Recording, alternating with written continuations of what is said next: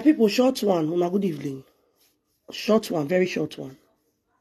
To cut the whole long story short, because I don't tire. Because the thing, they get us if they be for my ear. Get us if they do me. Wahala for ex-friend, we no make her. You and friend, una gather start business. You get friend will be saying that two of una start business together, as in the same business. Now two of una the hustle and they come from scratch. Then at the long run, the friend come they show his or her achievement when you don't make for the business we una gather start. And you still there for back. Now, because the friend now, they prove or they show all achievement. Anytime when your ex-friend now, because now ex-friend now, when she take show her achievement, you go come and begin the holler. Now fake life. My dear sister, may you self do something as in fake, night cheap pass. Fake life cheap die. If your ex-friend wanna gather, as it be say your ex-friend wanna gather start from scratch, she they bring all her achievements. You say na fake. May you self go do fake things. May they still praise you. May people for still they gossip you. I don't understand this life. Oh. This life no balance, my people. May you yourself at least do fake documents. Show fake apartment. Show fake house. Say, my people, I don't buy house. Oh, I don't buy motor. I don't buy skyscraper. I don't build skyscraper. May you yourself show fake things. May people for still hear you. Because I don't understand all this kind of talky. Ex-friend, na fake life. What did stop you not to live also that fake life? When somebody they pass una for life, una say na fake life. Somebody don't pass una. A tire no road down. A tire no yeke. A deve de no yava no road down. Tire way dey back. You don't dey mid one in the front. My dear, I beg. I take God beg you. I know I'm involved for this saga. But I beg, the thing they pepper me for a year because you know they make sense. The thing is so childish. Now my grandfather used to tell me parable say, for small pikin to beat me, I go use an hold chair. I go show am brokers. Your ex-friend, they migrate. They show what thing God do for her life. They show her achievement. For inside the business where you wanna gather start. You go come out there, they allow fake life. Why you yourself not still buckle up? At least do something. Make people still they praise you, and some go still they gossip you or they jealous you. They say you they live fake life. I don't understand. What is fake here? You are the one that is being fake in this whole situation. Because you not feel meet up. Akoboya asi huan. Or when you are failing in life, if they don't fail for life, you are going to teacher fian in makire. A teacher mafian we makire, my sister. Hustle. My dear, you were they listening to me so on a short video. Hustle may not be say the person where you wanna start business together or the person where you wanna start from scratch. You will call the jealous and they call them fake life because they don't pass it for life. My sister hustle, my brother hustle. Hustle, nine winner. Not be how far and how well. How done. How you don't go. Person buy house. You say na fake life. Person buy motor. Na fake life. You go rent am. Why you yourself don't still buy motor? Make people your enemies will still dey shout. Fake life, you go rent the car. What is your problem? What is a problem for this social media? The thing be say the thing they vex me anyway. I don't feel lie. The thing they vex me. Like when I see all these things, you know. Because normally, on a normal life level, on a norm, there are things you're not supposed to the answer. There are things you're supposed to pay deaf ears to. I could be music where I want to play, so we'll tell you now where the talk they go. Bluetooth mode. My brother, Bluetooth is I say connected. also, may you know from call the jealous your ex-friend. We God bless. God if call on fake life. If fake life easy, you yourself go do that kind of fake life. Enter the matter. Do your own fake life. Make people for still they praise you. Some go they praise you, some go they jealous you because you fake life. A full way. Amen. So who are besha? Yes, hello boy. Bestie, when me and I gotta start something according to you. Now you put on for the limelight. Now you even bring her on social media. Now you show her way. At the end of the day, he can't pull weight. She don't achieve so many things, or he don't achieve so many things. Nah. Amen. So what be? Normal human be where God creates. As a business and your ex-friend. Now you and I gotta start from scratch. Even though say even go post your mama house, say that it has, you go do like person will not see her. But you were so yazing because of jealousy. Even that way asoma. No see bovo you were be. Asoma no berovo. Asoma oh. Igbovo ye. Igbovo bung baby na. If you feel say na fake life, if you they live. The other one they live fake life. This one, the other one they live fake life. My dear brother, my sister, I beg. Not to they talk. Every year no work be. You yourself go live that kind of fake life. Maybe people will still they praise you. Which one be say people when they praise you, they don't know it's not fake life that you they live. You yourself go live that fake life so that all that will praise you. Easy to live fake life.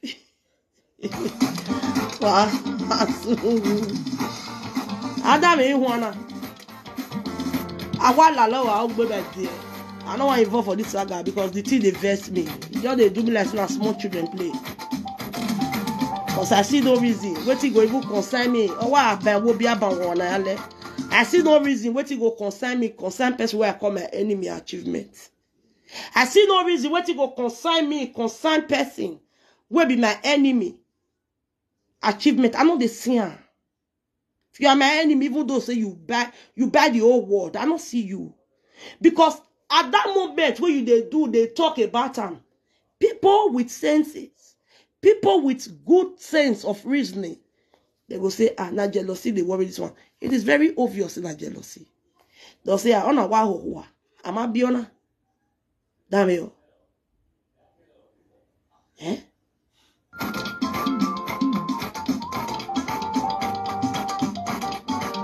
Why you failing them have more? Why wait a fear you are marking? Why you failing them what they get? Imagine. May God don't let me get ex friend. Well, be say me and I gotta start business together. At the end of the day, now me if we migrate. Enter country where be say country of milk and honey. Now me migrate. I don't date there for years before that my ex-friend can't come the country. My ex-friend come the country after 1 year, 2 years. She don't they do things. She don't they flex. She don't they buy things. She don't they get achievements. May God not let me go to see him. Come they talk about himself. To fear quoi. To fear quoi. May God don't let me go there and analyze my ex-friend achievements. Why we say yo una way they listen. May God not let una analyze una ex-friend achievements. That is Inaya de yeke. Now what you person take for go back with that one? Inaya de yeke, Inaya uhoa. Uhoa me one of the universe in here. Do you understand what I'm saying? Inaya uhoa. No why so ya de yeke do wamana understand. I understand. You cannot understand. If you don't know it, you don't know it. If you don't know it, you leave it like that. At the time, your ex-friend, where you hate so much, where you despise so much, they always talk about him. Anything where she achieve, where she bring come out, even though say you know it's not fake, born am. At the moment they talk about him, it makes you a failure for life. You are a failure number one. Get that in your discord. A failure will not say where. You are a failure, lazy. A failure, no who away him way. Oh, salo boane mame. A failure no ma enegbe. A failure ni wa bola egbe. A failure no sun hungu. May God not let me analyze my ex-friend when come turn to my worst enemy. Achievements. God forbid I reject it. The time when you take they do competition with your ex-friend, one and gather start business together. When be say she don't they migrate, she they show everything. The time when you still take the buckle up, take the one they are. Me, I will not be left behind though. May I still try my best. Make I show myself. Make I do something. Make people for still know say yes. Now me be this one. No, you are busy analyzing the person you called an enemy. You called an enemy. You are busy analyzing her sources. We are Danny. We are Danny. Onyi beribe. Anu fear. Who Alaska check up. Umani wa waya say why Alaska check up. That's what we call it in Benin language. People where they follow all these kind of people, I don't know why you don't give this kind of idiot advice. Even though now my grandmother they use until they make parable. My grandmother now they use until they make parable. Ima beg him me o ma wo me. Aba wo bi abon wona yale.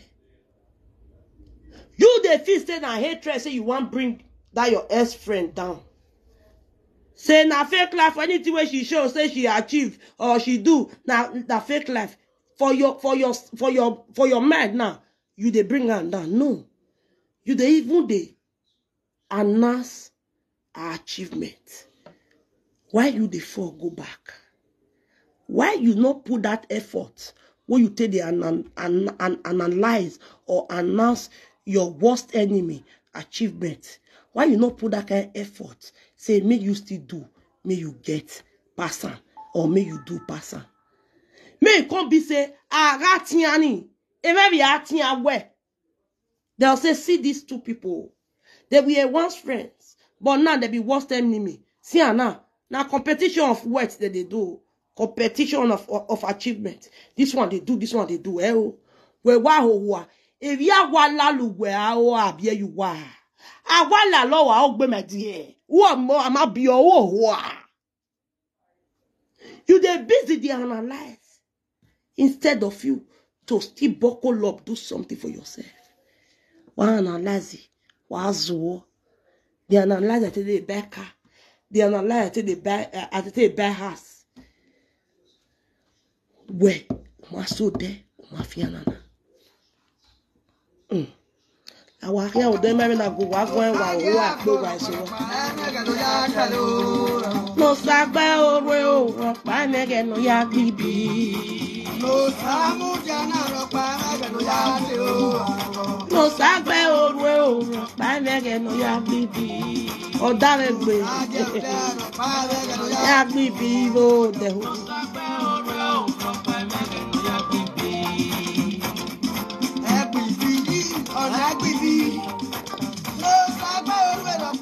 There no yak me be. My father ne. O man rock by setting mu bibe. Emu ibibe no fami no keke no boya tolegbe.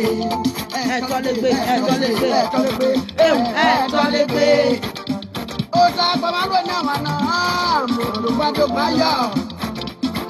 Ana na ajo ma no fami no keke. Ana na mi obo. Is that mi obo ya tolegbe. When you wait they announce your worst enemy achievements, for your mind, now because of jealousy you they do one. For your mind, you they criticize that your worst friend, or that your worst enemy, or that your ex friend, my dear. Because now the time when you supposed to take out to your life, to take buckle up for your life, may you do what is that your worst enemy what you call they do. Now that time you take they analyze your worst enemy achievement. O salo boani maeki no bi agbon do wuge wa gbese yo. O salo boani maeki no ri kiro lele o se nagba yan de. Yo salo bo yo sa de. Ewu we o wa we bi we gele be o wa agbon. I. Ewu we sa kan. On we are begging. We are begging. We can we beg on my social media ma we. Who fear of what? What we want? Efe no wafe. O wa no de. Imoto no de. Ibata no de. Esosi no de. Wogi ya vo o magun. Wa ye already wa. Wa ya higi odo wana. Wogi ye fe egbo titi here. O salubo yan o wo na bi o se de. Anado po mi eta we. We bo. No we minwe. No zese na no. Ese na. Ese dana no dele we kiana. Ra. Eni dana no dele we kiana. No zo yin we gbere. Igo na o boke kan. Eki adegi eke da hin. Eki na ya adegi eke da me ya lago down na hin. O salobwa. O salobwa na egun ebi agbon. Ni do akigo lele. Iwa me. Oh, why was steady me of your side? No, who are there? Ukwe woko. Where's you? No, why was steady me? Ewe kigo lele. Ew. Agmoni gama kigo. Agmoni gama kigo lele. Then me wajena. O ni meti ogi mene. Abme wo bi aba wona yale.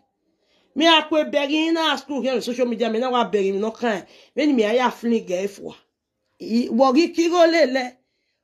Ugwe Sonia, some people don't even know the achievement of your ex-friend. Now you they even they are not stand to them. My people, you when they watch me, so if you be man, you be woman. May your enemy, that your enemy, may they be the one to announce your success in the mighty name of Jesus. He said, no. Isisa gbeyemo.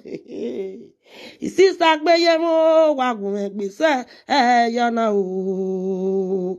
Isisa gbeyemo. Omo ni meti ori me. Omo no gbowo yisan. No yisan wo egbe. Mi ma bere so pan ma ruwa o. A o ma ru me. So pan ma bere You said that. Wogi wa fie go lele ex friend here no we te yan. Wogi ta magbon ta be mi we wa la be o be bo wa o. O iwa we de party. Iwa la be o be de drossy o de go di drossy. O sa lo boa. Ugwe wa bi agbon do kigo. Lo wa. Egenu wi aya mu yo we na gbon meke na ma we. A kigo le lo se ne de. O agbe o amo lare fa abiugbe e na o agbe ye akopele ba me gume do ta me no ho ai igo bi o sa de no ho a bi o sa do sa ge agboro pa ga te no do sa gba oro pa me no ya kipe o sa ga je se no ma e ma na gba iwe bo ye we fake laugh no ade abono baba yes oh alright ba gwe jano baba oh ojo mi o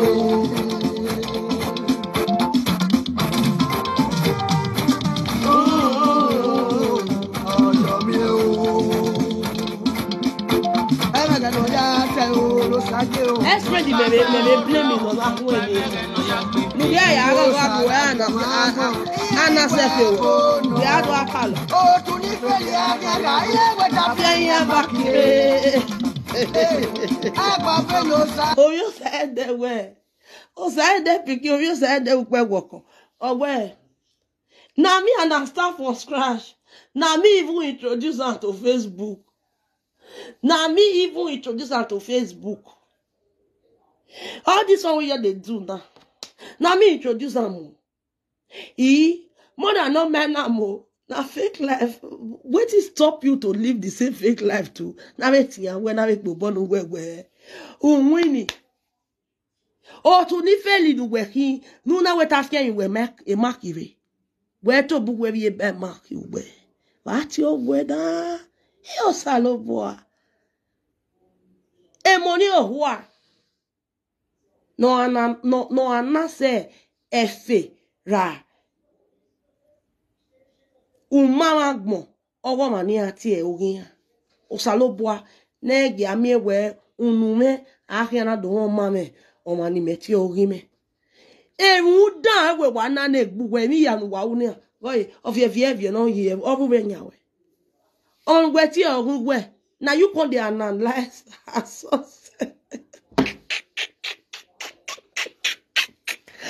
walk with butter. Walk one money in butter, ladia. Uga and say, why you already butter? Or the party. Why you the party? Walk it walk where if you go yo. Di me honey. Me if you go ye rock body bed there. Muda, a tank cry everybody there no like here. He go your side and no who. No dog if you go your knock, but maybe making a way. Why you will do. Yeah, get content at boy creative. So quantity me no. Yeah, come salobo west even nano. Even nano where. Ogima oga umami ogima ga ya obe umami ma. Even na wanani ki tele. Ogi were do ya obe umama o mamewe. O ma yewe fo yeba. Ogi awe ni o ya obe umamewe yo to boy ebe anasu mamewe ni. Fie ogole le. Ta magbon wuwa ye oyi do salobo abe wune we do ami obonu ya gbo egbon abe yo ni talo na la wowo na egbe be ti talo be bi oni o tu ni feli ahin ata yin we ta fi yin ma ki ama fi we ma ki be tu de ri eke o de go ki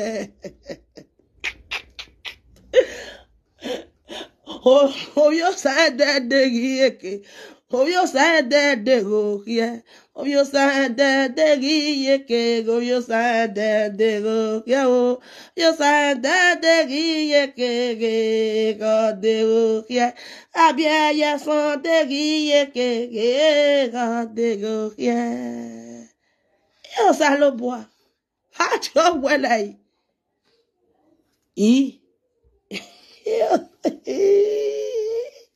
la rebe sister una ga erin ame okun enu do mu wa yan hu gbe ba me ma bere wa o ba bu me we ga nehun o ma wi aso me so pa me we why is that wa bi o yo said de wa o yo said do wa fi oge ye oge of iwa bola egbe ogi wa bori fi ex-friend is not here here ex-friend are one nehun o yo said de wa we go ex-friend is nehun o yan me nehun o ye do enu so mo ehun no na wa to ge bo me nehun o iwa me do wa ex-friend is do wa o if you do enu so mo yes alobo ite de deux fois itani ni azerebo let my enemy live long. May my enemy live long and see my achievement, to see my achievement. All wedding. Your enemies have lived long to see your achievement. Not even that alone, more than other place. Your enemy is not the one announcing your achievement, your blessings. Owe agami no gwanu ma anwa osalobo agwanu we osalobo agbina nu we lemu dedegbe Yeki we me gugwana.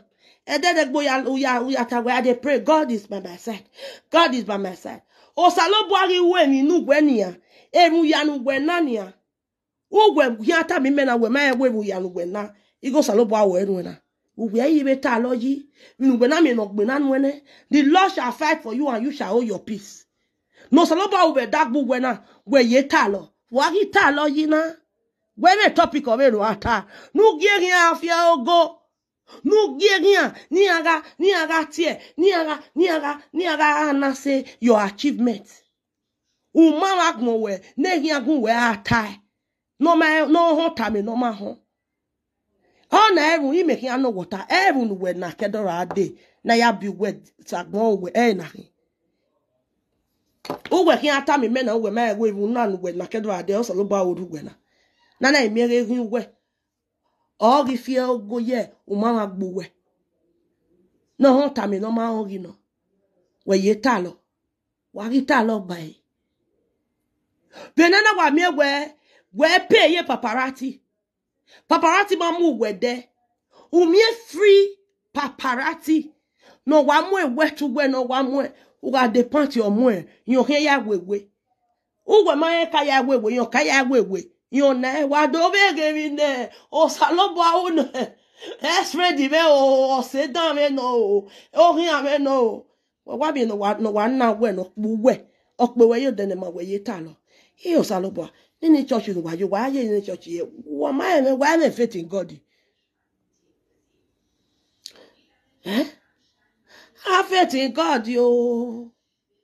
That is what you they pray for. Oh. God they do it for you. Oh. You still they fight. We God don't fight for you. Oh. Kiki mama. Kiki mama. Kiki mama na hi. Oh salo boy man. Higi. Paparazzi. Free paparazzi.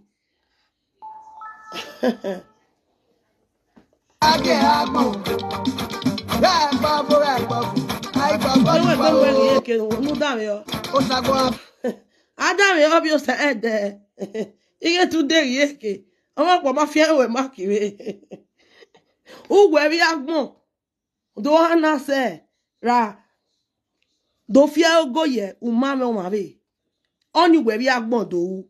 O ami obo mi owe ya we nebi o. Umame mabe. Ewe hia fie ogoyi nebi o. So kwa we mi obo ya ma. Umi obo ya wo we. Ukie no vare no keke. Ne mi obo ya to le gbe. Yo salo bo. Desi me wa mi ono we the free advert be de e bia ho. Eni do be you no me ya ta lo. La wo na e we bo ge. He ni na. Father ni. Oba lo pa ma tin mi bi de. Ami bi e no ba no keke mi obo ya to le gbe. To le gbe. Osa kwa maro na wana mo gba do gba yo ana na ja na no keke ana na mi bo Ai je mi bo ya to le do sa ge agboro pa ya te o do sa gba oro pa me ge no ya kipi do sa ga ye se no ma e ma na gbo iwe bono ade bono baba yes o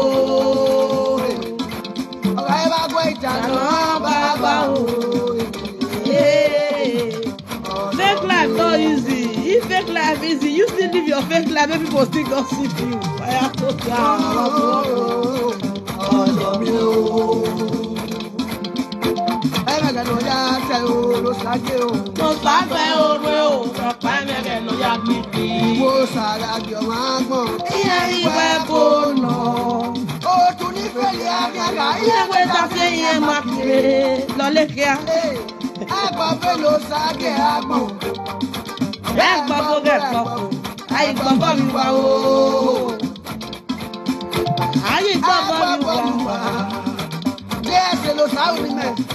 when I saw you so empty, a fake life, whether you live a fake life, I will pay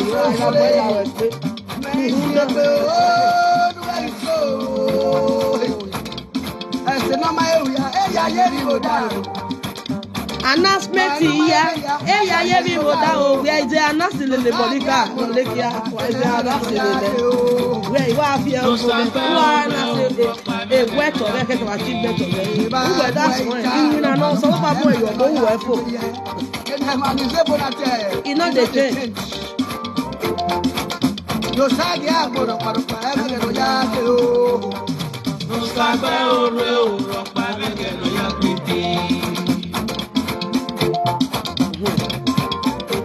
o sara ju we bu no fua o ane wana ko de moto yo ya to ba moto yo te so da ke kan pe ibore o pe e ko e ja so mo e o wa sabaju nu ya me wa ri yeke oni mare no ka ni me pere ọ̀gbọ́n ìwé yìí ló sàárà yóò tọ́ mẹ́rin náà fi hàn èmi ìpele mẹ́má wẹ̀nu wẹ̀rẹ̀ sìgá ẹ̀mí làkú ẹ̀wẹ̀ mi. ẹ̀mí ládé kú ẹ̀wẹ̀ mi wú. mẹ́nu ló dọ́ńdọ́ rẹ̀ sẹ́ ọ̀kí àmà ayò ló sáàgì àgbọ̀dọ̀ pàrọ̀pà ẹ̀sìn builders wẹ́rẹ́ bọ̀ ẹ̀mí làkú ẹ̀wẹ̀ mi wú bá ti ọ̀gbẹ̀lẹ̀ yìí wẹ̀ wá kí paparazzi you mama kọ ọ̀gẹ̀ ẹ̀sìn àtọ́gbẹ́gì àbíyẹ̀ ọ̀rọ̀ yẹn náà lè lù Mekogwo, alele amagaso.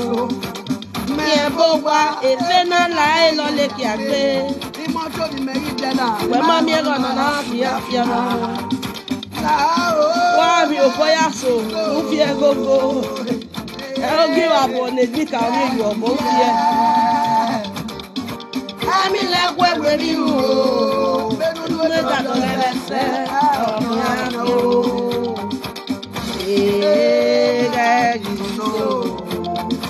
Lo sage agboro paropa emege no ya telo lo sagbe orwe o paropa emege no ya pipi ka ku me gbe o sawe ne awa muye peke no na ya we fake life ya do wa eso we ma do wa eso we to boro wa no do ya post the social media say aye o isawe ne ẹ̀rí ò bọ̀ mi ò dẹ́ lọ́yà kú sẹ́kọ̀ọ́ ní gbogbo yẹn wà sẹ́ ayé o kò sàgbẹ́ òru o. ẹ pàtà lọ ní ẹ̀yìn náà mú ẹ. sẹ́ ayé o kò sàgbẹ́ èmi. ẹjọ́ yìí máa bàrì mọ̀ pé náà lọ́kùn jójójó ẹrú wẹ̀ tó bàánú náà mọ̀ sí. sẹ́ ayé o kò sàgbẹ́ èmi. Upono rẹ̀ ní ẹ̀jọ́ á sì wẹ̀ bẹ́ẹ̀ o rẹ̀ kìí ẹ̀ wá bẹ̀ wáyà so. Ọ̀sẹ̀ ìsìn mẹ́lẹ́lẹ́ fi hàn á wẹ̀ èso.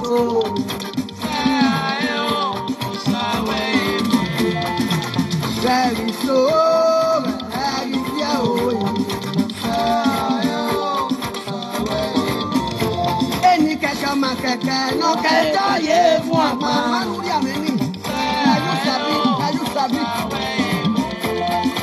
Ègbè náà yá kí wọ́n ní sàrọ̀pàrọ̀pà. Ẹni pẹ́ wọ̀ ọ́. Àbẹ̀rẹ̀ wo ẹgbòho. Òfin àárọ̀ mi ló gbóhùn ẹ̀ tọ́ sí kọ̀ fún èmi ọgbà náà. Láàrin yá adó yọ́nà fọ́ ó máa wà. Onye wa ta ese ya lo biena okpe ana okwo no de gbetagbe obi osan ede egi ti obo no mana e to ti ebo unne ni ka ogie e oje iwe ni do ve o ma wa okpe agi no okwo gi no de gbeta ya mu ebo do gbo e lo le kia ase mo ni kai ese ti si ai be kun unne ni ka ogie oyo sa ede o une bokpanya igie we no rien no vame no keke ne mi obo ya to legbe uge lo le kia go bi o se de ga bie yeso enika o tama enika o gbegbe bokpanya ya we lare ma be go mu na wa we ka gba ku de na o ga de duosi kemi no so lo bua ne nika onu dazi ya we wo knya ga vo e magmo wa ye ogoni wa fie enika we din do tama obio se de wu mi obo ya se ogoni e we to afie ogoni ne bio o we to kya tie ne bio ogu we to we bia wa o enika we din do tama we to tie o ogu mi obo ya ewe owo pia na okwo no tama we nu we to so hu wu nda Neni ka oya womani. No. Owe. Eginyage ya. Nyaga. Itu mama gbon. Odo agye. We no salo boya gbon we. Eginyage ya. Nyado akalo ekwa. We no we kalo na. Umi oboya ewe. E give up on ibi emo bo. Afiege. Monica Bogwa o. Na fake laugh yo. Monica di moto. Na fake laugh o. Owe.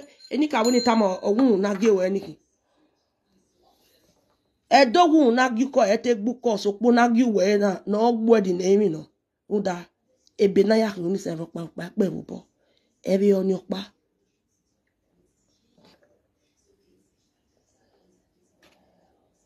No vame no keke. Emi boya to legbe. Enini onyo eniwe. No vame no keke wan. Abie yeson no yo sa ende. AKA no vame no keke nemi boya to legbe. AKA no fie ogo lelu mama gbon. Ogo ma no ti o rien. No fie ogo ogu mama gbon lele o rien. Eni kaw awudu wa gbona. We mi oboya to legbo we. We mi oboya gbazana ni gbogbo. Enune ni ka ogie ni. Owe ni ka owe wa mi oboya fie ogo lele ose. No se we ose nede. No se we ai. No rivo daw. Owe ogo na wotu afie lele. Owe de no avi ogo na yoto. Owe devio. Owe mede gbe owe. Owe wi owe. Owe tu asun hu. Owe tu ahin ebe. No kboru de di hote. Owe tu asun hu. Owe mi ya fefefe. No mawagbona owe so obo. Owe so kwa nuga fie ogo. Ogu mawagbon. Le lo se nuga gbak nyane de o. Nuga fie ogo ge. Osalo baga gbowe. Uwo kia ka ladia. Unuwa kia na hoen. A kia na ka hoen. Osalo baga gbowani owe. Unuwa kia na hoen. Uwo kia dove fie ogi wa boyo. Ewe ni ka uwo kia ga hin o. Hunda. We ga fie ogo ni yu mamebe. We mi oboya we. Aru oivu wa o. Agbunu. Oigbu onua. Ufu ozuwa. Ukun ozuwa. No ma enegbe. Wa aruwe baby. Na ana miewe. Umipa. Ya la nyame baby niwe. Eni ka we baby dun kia yene bi o. Owe tu akpo boni no nwi. Owe tu vi akpon do kpo boni no nwi ni o. Yo sa ende. Ebo pa nyan oba na me no se no roko olokun no ba. Owe tu akpo boni no nwi ni. Owe tu vi akpon do kpo boni no nwi ni o. Owe no nwi ni kia akpo boli le kia o. Egbo wo. E o sa lo bo ale wa. Wagagi ti ebo ne. Unne ni ka ogie oje. Wagagi ti ebo no yo sa ende. Ige lo le kia. Unne ni ka ogie no do u. O una. Eni ka ogie ga diagmo. No do kien. No kien afie ogu mame. Lele. No kati osyo e. No wanya ye Monica iyeki. Eni ka ogie. Elo le kia. Lele. Monica ga diagmo. Wo salo boga. Gbe oru ege lo Monica. Elo le kia ga fie ogo ni. O ga fie lele. No tami no ma o. Obe do wa o. Wage iti ebone. Une ni ka ogie oje. Nda. Emine. Eni ka ogio ma e. No gio ma e au. Awe demi na ga uvagbon. No sama e. Demi na ga uvagbon o. Ne yi ma e. O sati ama. E na we mi robo. Demi na uwe na gbon o. No sama e. Demi no roberi agbon o. No baba ma e na. Demi no roberi agbon o. Neni ka o ma e. Eni ka o ti ama. E na we mi robo. Devi no vo beri agmo ne bokpanya hima Urage e dak me da doge. Kemi ne da doge vi yahu. Veni ya hiwe no. Uhune nika oge. Uhunu dazige. Oko dudu oyole. Emi no tami ya ni ado wagmo. Yahu. Obio saende. Enika otame ewe no do po body no wini wagmo. Una. Wake giti ebo ne. No salo boy awi na ovie no. Ebo masona. Ebo yebe sona. We no do po body no wini. O saloba na egi ma do po body no wini. O saloba na emi wi magi ma tobima ogi ye umame o ani mate ogi magi ya so yeye ma ido ya sovio ma ido atame ni ma ehon ma ya wewe hian saloba na mi ege ebi oje saloba ni ma ebi agbon do wuge elo le ki abi agbon do wuge obi agbon do po body no wini obi agbon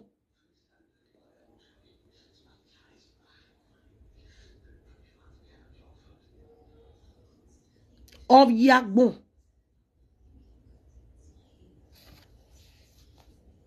do wewe no sauna ne obi agbon do wewe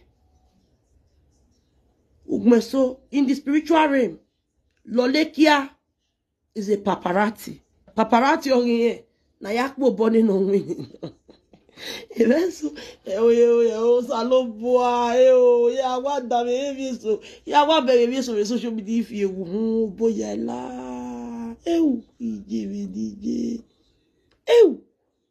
si bona hina hey saloba no egun me po bole lórí ave won ni ti o yin ave okeke o ne ma bege oga pe no yo me wu yo na gbe ba me ona du ne un yo me we egbe aso me lo le ki awa o wa omo ni eti eyin iwa ne un lo le ki o ni iwa ne yo to lo le ki wa bi ame nile ame no tan upo eni ne wo ko ba nyamo no ye wo ko ba nyamo gbodu o iwa bi ele lisan ola le ya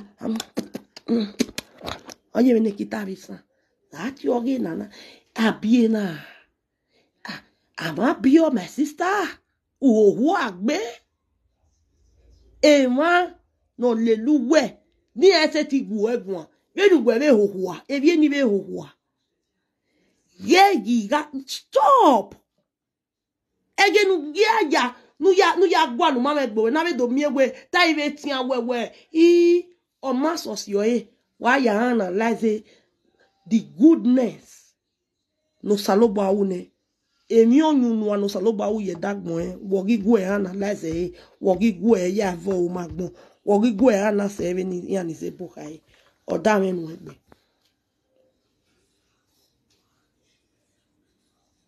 o da me nu egbe o magun me gun ige mi ya no sunu ina gbe ba ti ogi je kina ba ti ogugwe na erunu gwen wa na ko be na ya bio ati agbon o salobo abi e iwo bo gwege ni we ye talo wa gi talo ba be nana mi ewe no salobo anu gwen we ma eta unu ogi awe ana ka hon ogi awe ogi fie oge u mama gbon le lu e we ma we nu wo salobo nu ma e wo se u wese o sanu dazi u ya gi talo ba na gbon agwa lo agbon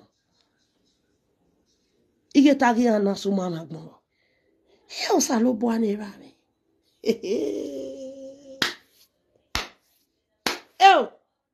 esan wa agbon ki wona yo sa ede wo wa ti fi eto anu na wa hoho awanu we be la limelight according to you now you put her now you bring her to social media now you they give her a topic which you want talk the time when she new start according to you okay odo ma so when ya now you still the analyzer may God no let me analyze that person who will start from scratch together wey be say na me teach am way God don dey bless am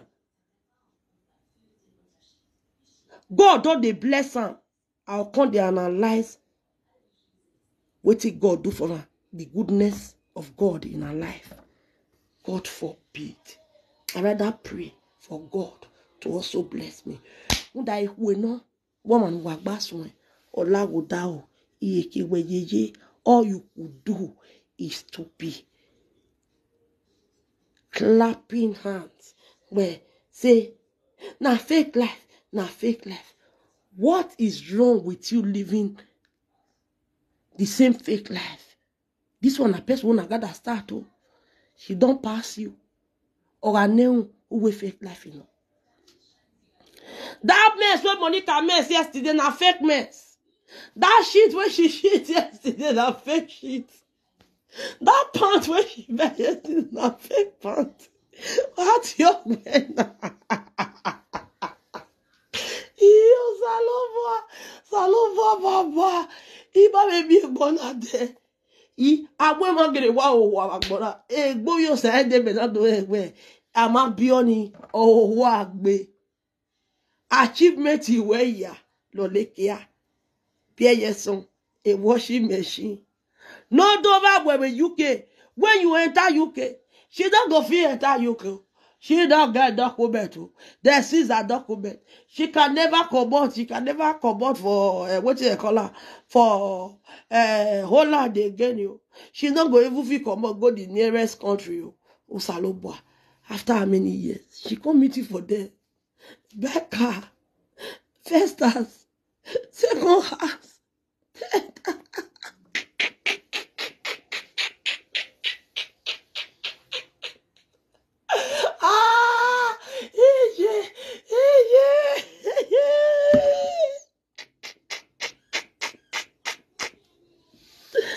Now we give her fast, so more than no better. That when you start, when I see all the fast when they follow us, so now through me they know her.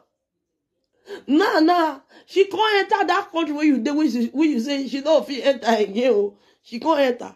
The same fast where you say you introduced to her, and they buy her a gift. I may not tell you where.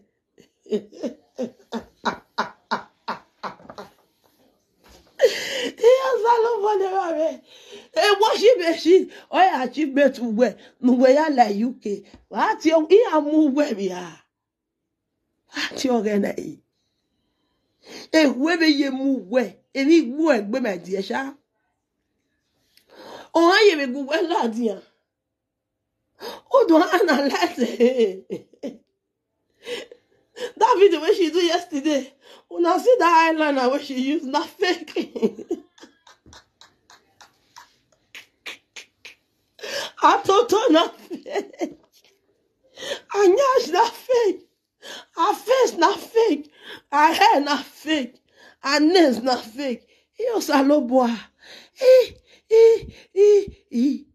want to wait here. Oh, you wear. I wear one. Or one name. Or see Monica here. E Monica ga name. And one Monica we are so see Monica. Why now me we no hear Monica where we are so. Oh, why you want me to about that okra so when she eat yesterday? A fake okra.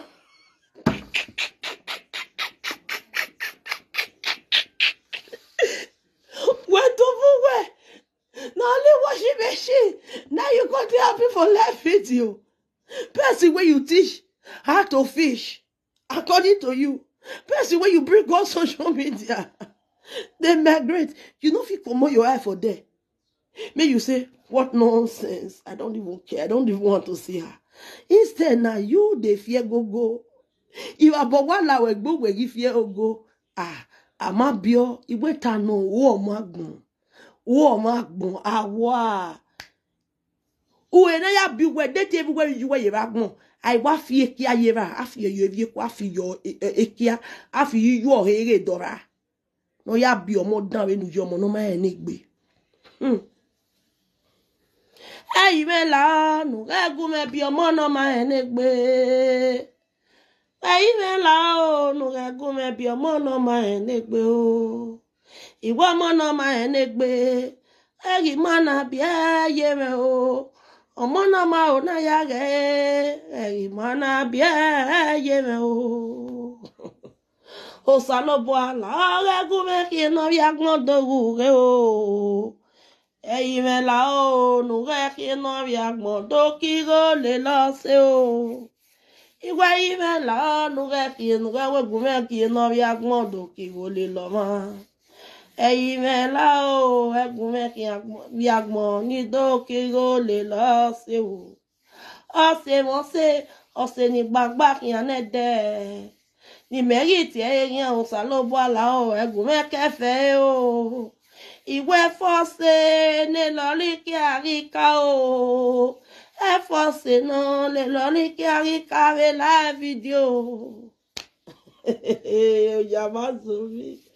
Aya re no ki oya. O iwa mu gbegbo ati oya o. Oya o. Oya o. Be me re mu do yo sa do na ti oya o.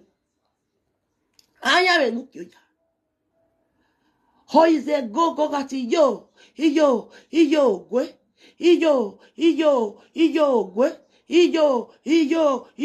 gwe azepe owa ya bi ero iwe ma bi oga pe o ya o e ba eri no si e na ya me no ki oya na ti oya yan le legbo imere gbo bi o sa ede e o ya ye o ya ran wo egbe o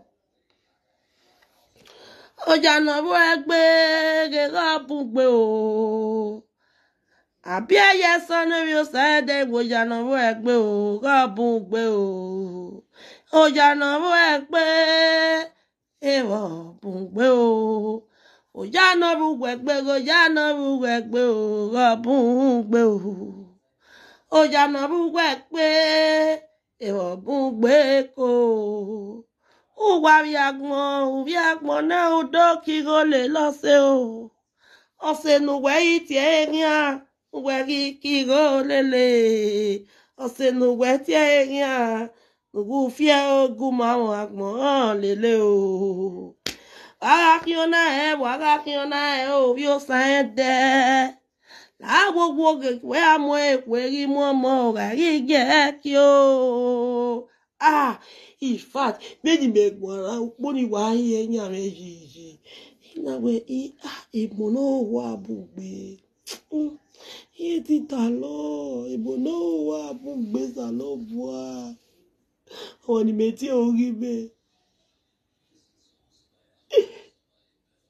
Awos yo eke bere. Many mono ti ori me mo ka bere. Emi la was yo oye bere mo ka bere and wani beti ori me o wa te ba wo bi aba wo le le awa ri yo he wo me na report na te ya lo he la wa na te ya lo he afiefu a ore lo le ki aye ri o ni o ki ro le lo se le de agbo baba oba me leru wo sa lo bo Rama o da gbo ba me na ibi e wo shi be shi opa ri celebrate re we bu salobo adera me e o agbo baba o salobo me di ka obi e o ki wa for your bodo ri fi kagbo kabiyesi o wo hu agbe yo sa ede di mo we iya I'll go bury my head for shame. It's such a, I mean, saga, I don't saga you, but it's just the reality I'm telling you. How dare you? Somebody you called an enemy. You are even the one that is announcing our blessings. The blessings of God in our life. Even though say you even did that, your eye reach and say, the house she go borrow from one kind person. Say she just go meet person. You did that when she beg the person, I beg, borrow me this house, I beg. Me, I take and content buga for social media. Where fear o wa where uma begi moto, uma begi no guaria. Belugu ho huaste. Uzua. Mami oboyato, mami obonu aya unegboe. On weti e yin we ikiro lele. Fuen. Na la gugu. The thing they vex me. As I didn't see Yeki, they reply. I don't understand. The thing they parable me. E come ya vulo me. Because I the verse for Yeki. Why must you be replying all these things? Is it me that you does not really believe in God? See all those things where you ask God, you just ask him for ordinary math. Wait till you ask God, God don't they do it for you. Any blessing where God take, anything where God take bless you. Now your enemies, now go they announce for you. Then you come out there. Oh yeah, na boss, I know by yes, say my sister. Oh yeah, na we're not saloba word. Why taloba? The Lord shall fight for you, and you shall hold your peace. Why are you replying? Wait, be say your blessings. Now your enemies, they announce your blessings. People when don't know what God don't do for your life before, when they don't even hear for your mouth, when they hear for your enemy mouth, they will come to your platform, they will go to your platform to go and confirm. They will reach there, now confirm things. We are getting logi, we topic of it. No give a fear go le lumame we here. Ni a here one of them, no can name boy at olegbe. When me one of your go le lo, mama gmama we here, no me boy a walk. Ever bagmona. High pass, people where they high people. Hey, oh, don't go there, me. People where go they high people. Go look there. Yeah, me boy, I walk here. A happy, also look back here when you do happy. Yeah, you want me no high people wear for free. When me no happy wear for free. What have you wear your talk more salobo west? Me mate that. Ah, me where la don't wear my fans, my lovers. One and no verse, so I be not tell una this one.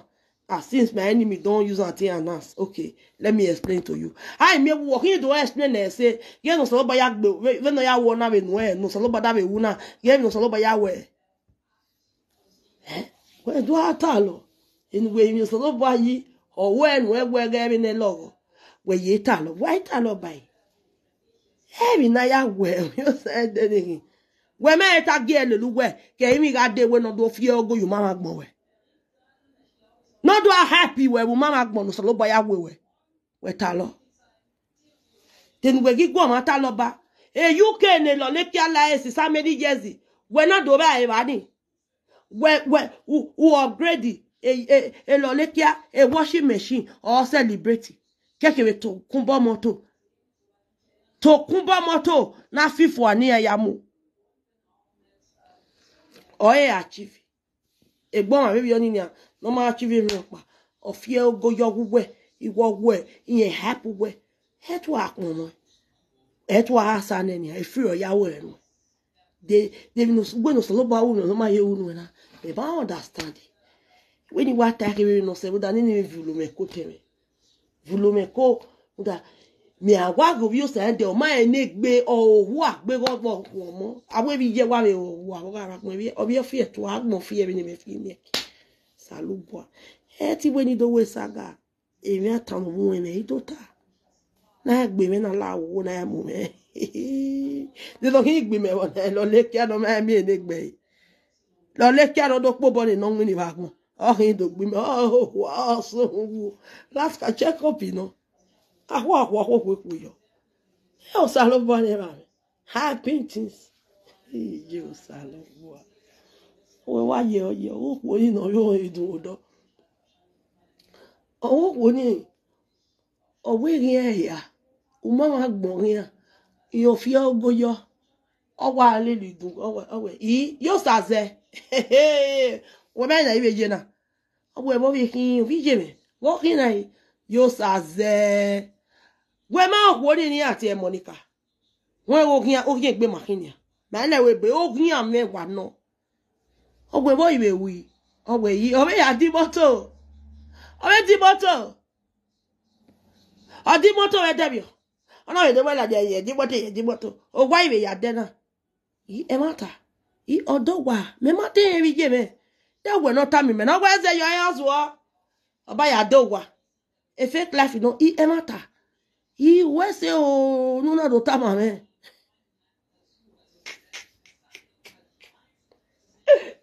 Ije chuku uwa se lula do ta ma me mati e ni aga e ove do wa me wa la page ore ni ya ge oh bruzi agu be do wa o we bo na on sister o we yi o se na nu we ba ya ne de o do ta ije me ije Owe. Owe ikele bege ne ye chuku e ma tagele no. O se we wa gba no rin awe ni. Ogele bo wa nu wa ta ma tagele no wa do wa. Owe eze yo ma de no wa o ya yin yo ma no bo ni wa ka ni e ado we live video. Owe ado bo mi e bi obi no. Ya congratulate e. E mo no rin na no wo saloba no wo ge de no be wo go me o. E ge lo le ki agbe se yi.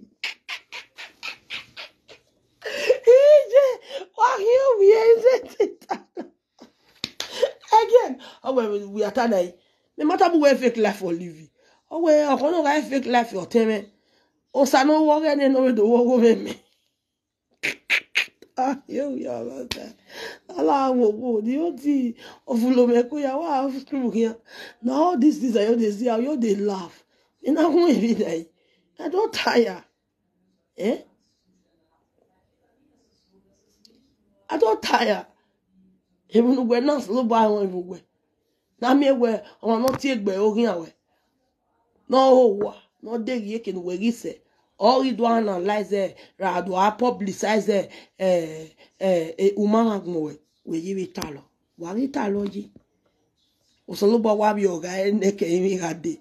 He is now your the person that is going to be announcing your success. We atalo. Watalo banai. You use it about that.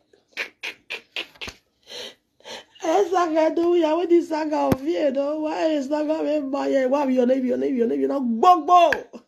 I go have debate you and I want them but they want to know when not our law we are to start. Oh you have your magbo so tell me. So be Diana. Why was so? Be what give it up with ma. We know him. Wait your ogun. Here, one name. Emma no see here. Came walk ahead. It got name. What your wana? Oh, have you have more? No body. No way.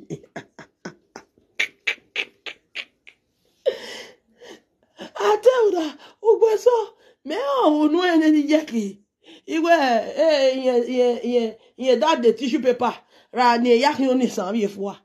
Aye that the watiere I lachi unwa emaniti e orin emanita we orin eye kiki orin e monica kin unu ya menaka orin monica de new latches I latch now for the Lord Islam give you Jesus unu ya menaka me well let me what speaking wage eh my people Monica don't buy new eyelashes. He made why a platform or he do a search. Need to get video no way. Not the new eyelashes. Maybe when now me who know what not here. Monica Oginwa. Unuwa me not do a home book by why. Unuwa me not do a home. Agmoyana home where or they dross Ivie or they dross Ogmon. Ra o de tayara o di motogun onuwa me na ho me onu wa we say keep on the good work wa fi ogo ni lele yan ogun ma gbon wa fi lele wa fi ge wa so ge no tu yo nonsense.